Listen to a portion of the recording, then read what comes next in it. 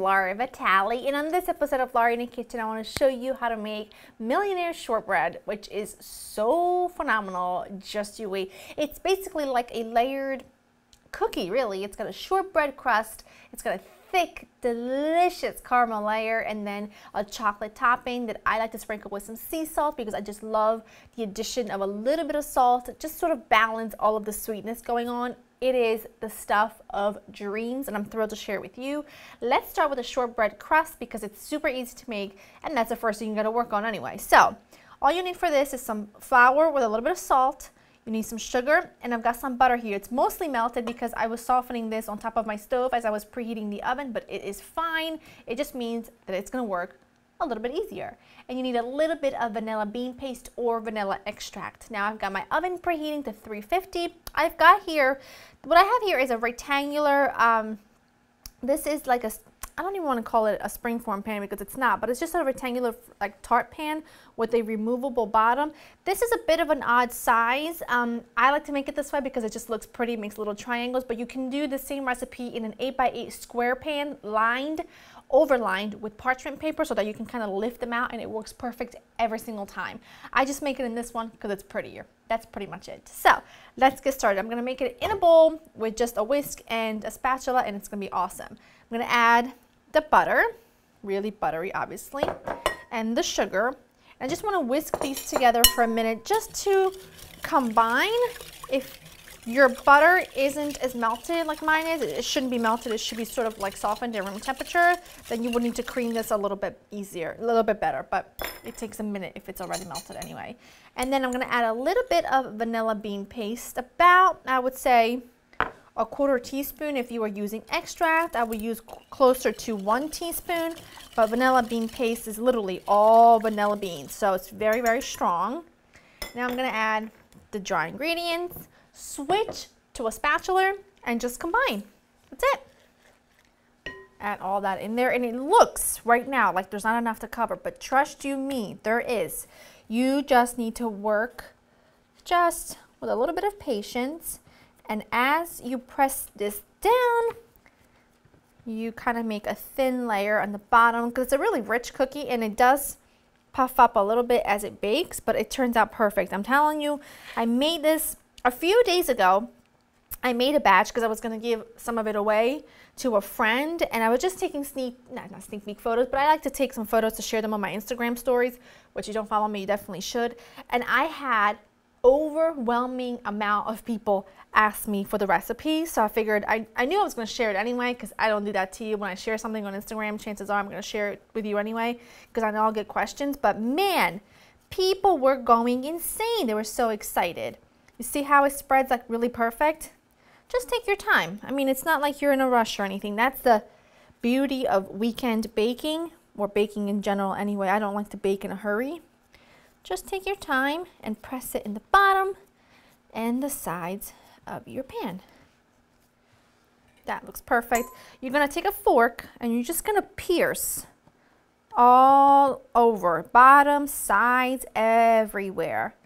So go ahead and do that, and then once we're done, we're going to pop this into an oven, 350, 15 to 20 minutes, or until golden brown, and I will show you what it looks like when it's there. But in the meantime, we're going to work on making that delicious sticky caramel that's unbelievably incredible, and you're going to absolutely love it. So I'm going to pop this in, get my ingredients out for the caramel, and then we'll get started. All right, so to make the caramel filling, what you need is some sweetened condensed milk, some butter, and a little bit of brown sugar.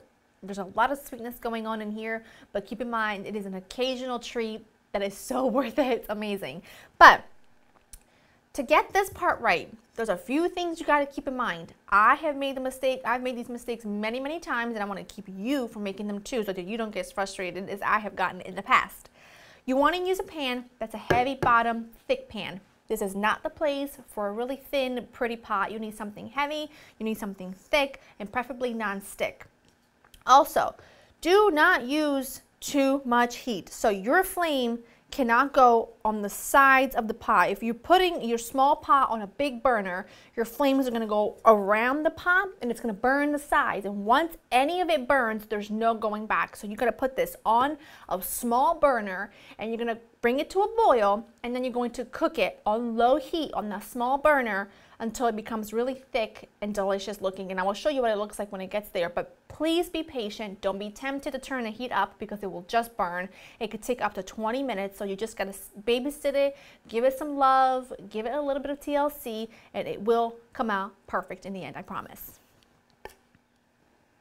All right, it's been about 15 minutes and you can completely see the difference in texture. You can see the color is a lovely, like light caramel color. That is perfect. My crust is ready. That just came out of the oven, and it really works best if you pour this in your crust while the crust and the filling is still warm, because as the filling cools even just a little tiny bit, see there's no burn bits or anything, and that's what you want to look for, because if anything sticks or anything burns, you're gonna have to start over.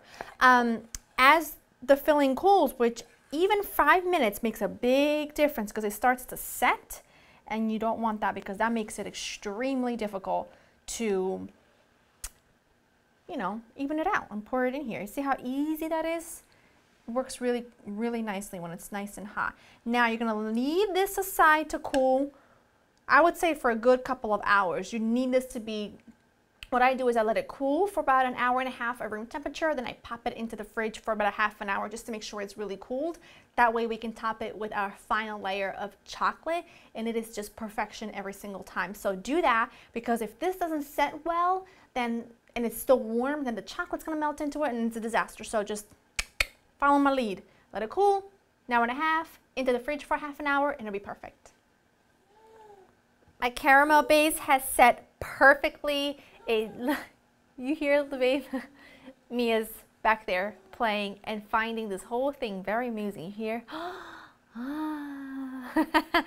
We're gonna get going on making the chocolate layer for the very top, and all you need is some good quality semi-sweet chocolate, or you could use milk chocolate, and some butter. Don't use chocolate chips for this. It does not work well. Ask me how I know.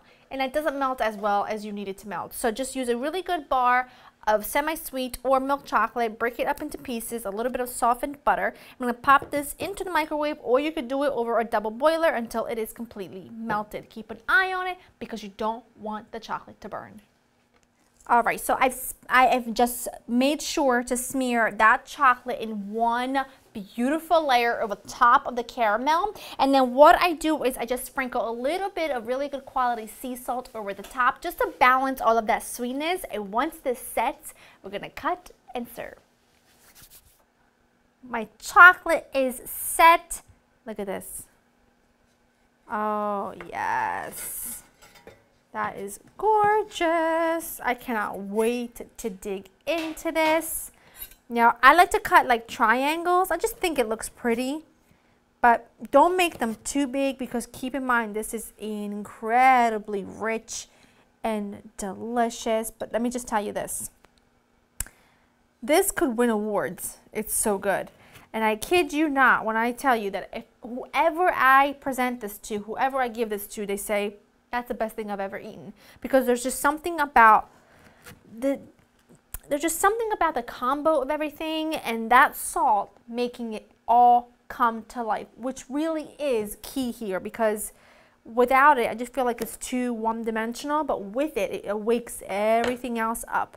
I just cut myself a perfect little triangle.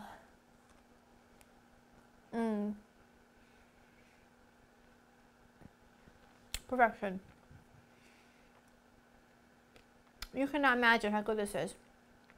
And how simple.